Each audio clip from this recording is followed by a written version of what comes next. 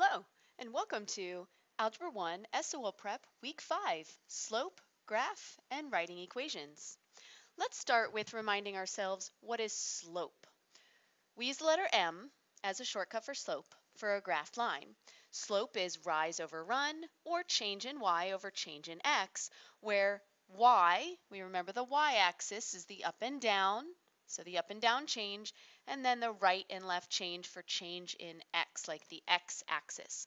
But we always think going right, going right. We always look at the right side of the line. So looking at the right side of the graph, we see where the right side of the line is, and we see this line is going down. Therefore, our slope must be negative.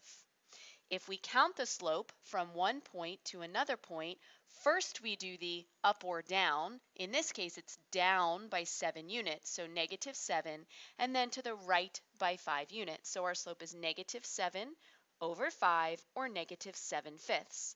It's important that we always look at the right side of the graph to see where the slope is. The line is going down, so the slope is negative. We can count the slope of the line by using the formula from two given points. Change in y is y sub 2 minus y sub 1, starting with the y's first, over x sub 2 minus x sub 1. We also remember our shortcut for a horizontal line, hoi, horizontal, and the slope is 0. Vertical line, vux, vertical line, the slope is undefined. The equation is x equals. So we see a horizontal line, the equation is y equals, like this one is y equals 2. We see a vertical line, the equation is x equals, like this one is x equals, looks like negative 4, because that's where it crosses the x-axis. Let's do some examples. Which number is closest in value to the slope of line n? So here we see line n. I'm going to look at the right side of the graph, and I see that the line is going up. Up is a positive slope. So I see the negative ones, and I do not want that. So now I'm looking for which one of these. If I had to guess, I'd be guessing from just the positive choices. Now I'm going to pick 2 points that are on the line. I see one here crossing through a vertical and horizontal grid line, and one here. So I always go left to right.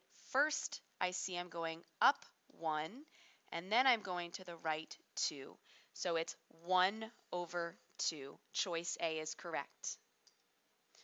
What is the slope of the line through these points? Let's label these points x and y. Subscript of 1 because it's the first point I came to, and x and y, subscript of 2 because it's the second point I came to. And we'll use the slope formula, y2 minus y1 over x2 minus x1. First plugging in the y coordinates, negative 3 minus 9, y2 minus y1, over, now I'll plug in the x coordinates, 2 minus negative 6.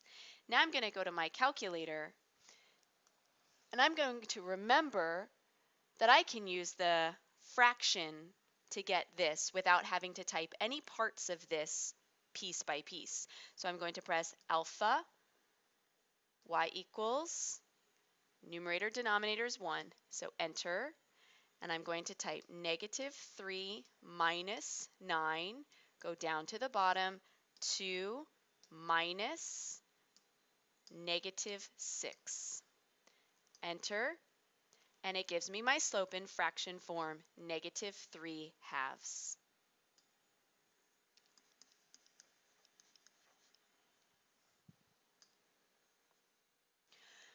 Finding the equation y equals mx plus b of a graphed line, find the slope of the line. It goes in this first blank. This is the slope, usually called m. Find the y-intercept value. That's where it crosses the y-axis. That goes in that second blank. That's the y-intercept. For a horizontal line, like we said, y equals because it crosses the y-axis. For a vertical line, x equals because it crosses the x-axis. Examples, number 3. Which equation best represents line W? So first I want to have my equation in y equals like the first two, but these are not in y equals. So we're going to change these equations to be in y equals. So I'm going to solve for y. I'm going to get the y by itself. First, I'm going to subtract 8x on both sides. So the 8x is not on this side anymore. Then I see there's a 3 in front of the y, so I'm going to divide both sides by 3. Positive 3. The y will be by itself, and I'm going to use my calculator to graph this, and I'm going to compare the graphs. But I have one more equation to solve for y. So again, I see here is the y. I want y by itself. So first, subtract 3x. Now I see that positive 8 is in front of y, so divide by 8. And now the y is by itself. We can go to our calculator and graph each of the lines to see which one it's going to be. Y equals, let's start with negative 8x minus 4. Negative 8x minus 4. Now I could plug all 4 in at once, or I could check it one at a time. Let's go ahead and graph and see what this looks like. So it does look like it's crossing near the same place that this one's crossing, the y-axis, at negative 4. So this one is a possibility.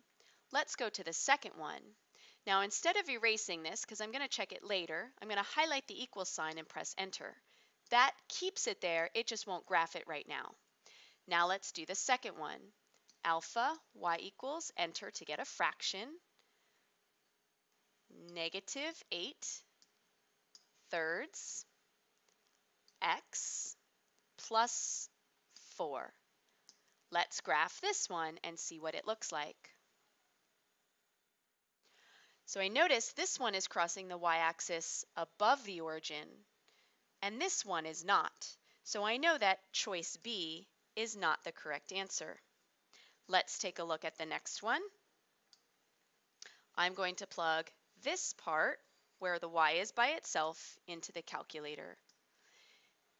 Now I can erase the second one because I know that was not the correct answer. Alpha, y equals, enter to make a fraction, negative 12 minus 8x, and in the denominator, 3. Let's graph this one and see what this looks like. This one is also crossing the y-axis at negative 4, like this one is. So it is a possibility as well. Let's go back to y equals. I'm just going to press enter on the equal sign, but I'm going to leave it there just in case. Alpha, y equals, enter to make a fraction. Now I'm going to type in this one. Negative 12 minus 3x over 8. Okay, let's graph this one. Now, this one is crossing below the x-axis, but it's very close to the origin. It is not at negative 4 like this one, so this is also not a possibility. Which of these two looked better? Let's go back to y equals. I'm going to get rid of this third one, clear it out, and I'm going to go back to the equal sign, press enter, and turn these back on. Let's graph both of these and compare. So the first one crosses the x-axis between 0 and negative 1. That's not where this one crosses. The second one crossed the x-axis between negative 1 and negative 2, and that's where this crossed. They both cross the y-axis at negative 4, but the second one is the one that crosses the x-axis in the correct place. So I'm going to choose choice C. Another thing I can do is look at a table of values if it's too unsure. So second graph gives me the table, and then I can compare the points. For example, -1, 4 is a point on the first graph. -1, 1, 2, 3, 4 is a point on the first graph. It's not a point on this graph. On the second graph, -3, 4 is a point. 1, 2, 3, 1, 2, 3, 4. That is a point on my graph. So now I'm even more sure that C is the correct answer. Number 4. Which equation represents the horizontal line passing through -3, 1? Remember, horizontal, hoi, therefore I should have y equals. So anything with x equals is not going to be a choice. Also, I know that xy, so this is the number I want, therefore y equals 1 is the correct equation.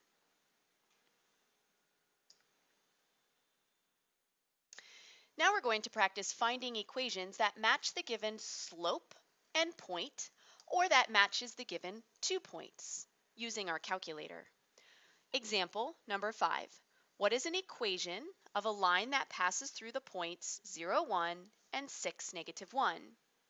So I'm doing this one, given 2 points. I'm going to first make sure my equations are written as y equals mx plus b.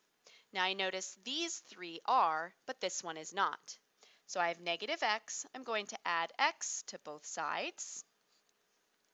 And then I have +3 multiplied, I'm going to divide both sides by 3.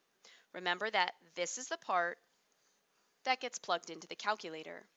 So now we are going to plug them in to y equals.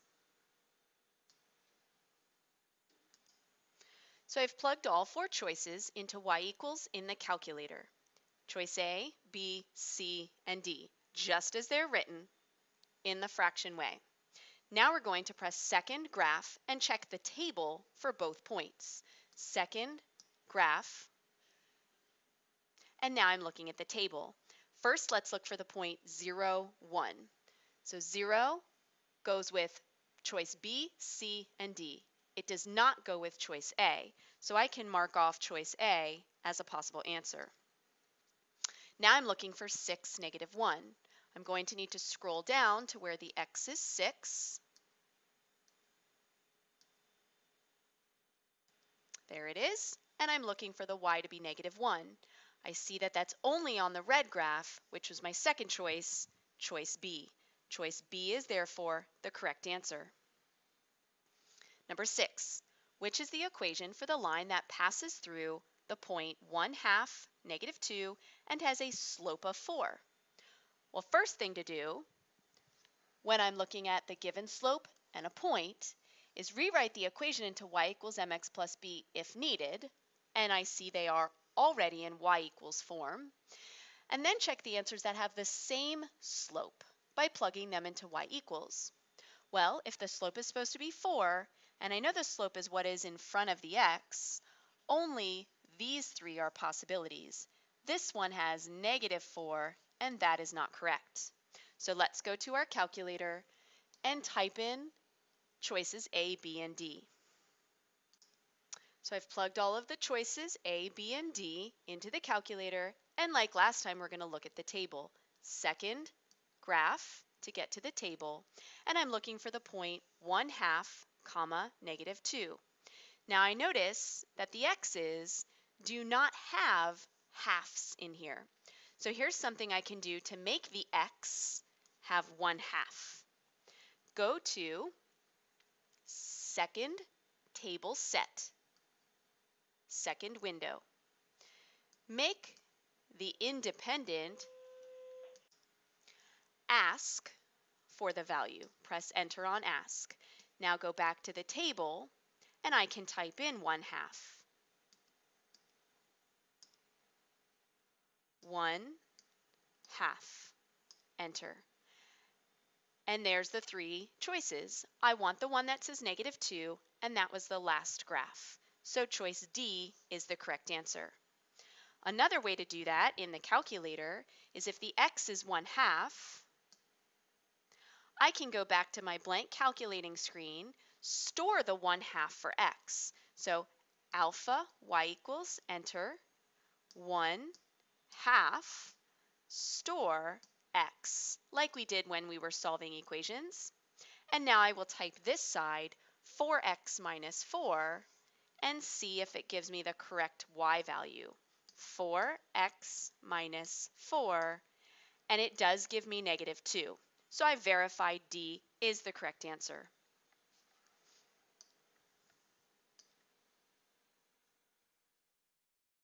If we need to find slope from standard form, ax plus by equals c, it's easy to remember slope is -a over b. This number in front of x divided by this number made negative. For example, what is the slope of this line? Well, the a is +3, the b is -4. So if I'm doing -a over b, that means I'm doing -3 over -4, which makes a negative divided by negative is +3/4. 3/4 is the correct answer. Number 8, the graph of y equals 3x minus 2 is translated up 5 units. What is the equation of the new graph? This is a great place to use the calculator again, where I'll go to y equals and I'll plug in first the graph that they gave me, y equals 3x minus 2, and then all the other graphs.